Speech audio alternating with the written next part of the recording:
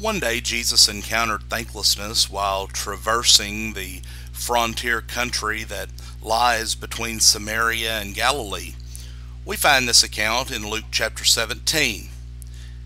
In this passage it says, "Now on his way to Jerusalem, Jesus traveled along the border between Samaria and Galilee. And as he was going into a village, 10 men who had leprosy met him. They stood at a distance and called out in a loud voice, 'Jesus, Master, have pity on us.'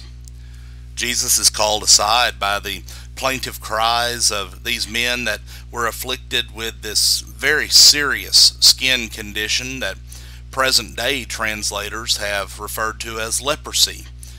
And surely they must have thought that if Jesus could cure the blind and heal the lame and raise the dead, then he must have the power to help them as well. They were already outcasts and really had nothing to lose.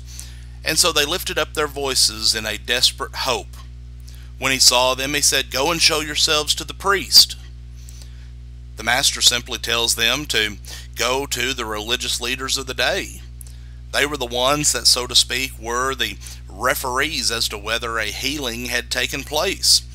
And any cure, according to the book of Leviticus, would need the equivalent of a seal of approval from the priest so that the formerly unclean could be restored back to society. But were they willing to go? How can they? Because Jesus has done nothing outwardly to assure them of a cure.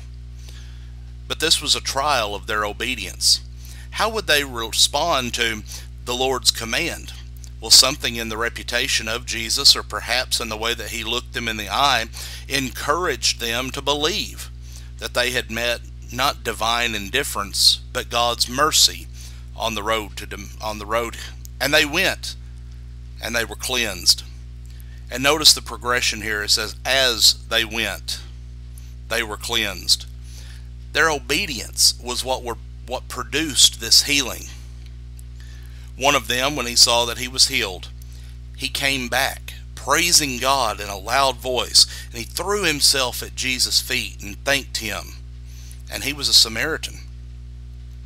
Until this point, the 10 lepers had acted together. They had lived together, they'd cried out together, they'd gone off together, and they had been cleansed together.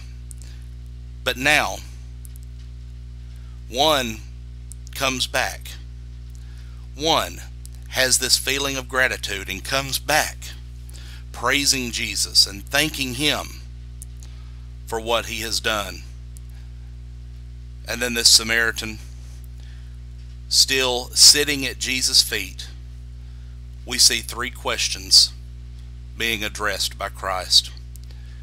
Jesus asked, "Were not all 10 cleansed? Where are the other 9? Has no one returned to give praise to God except for this foreigner?" Now I must confess these questions have always somewhat bothered me. At first blush they seem to reflect almost a childish need for praise and recognition. Why did he need to be thanked? Though he already had rewarded their obedience, he wanted something more. He wanted to see if they would show true gratitude for what God had done for them. The 9 who did not give thanks were not only rude, but they were ignorant. They were misaligned with the truth. We too are recipients, not the creators of goodness.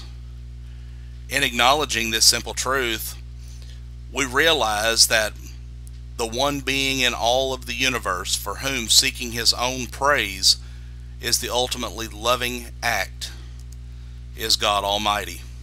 And given the fact that praise is not an option, it is a joyful inevitability in a world designed and upheld by God, the only question is whether we will add our voices in with these others. Then Jesus said to him, "Rise and go. Your faith has made you well." Friends, gratitude brings benefits in this world and in the world to come. The 9 had their cure. The one who gave thanks had his cure, but he also had a relationship with Jesus.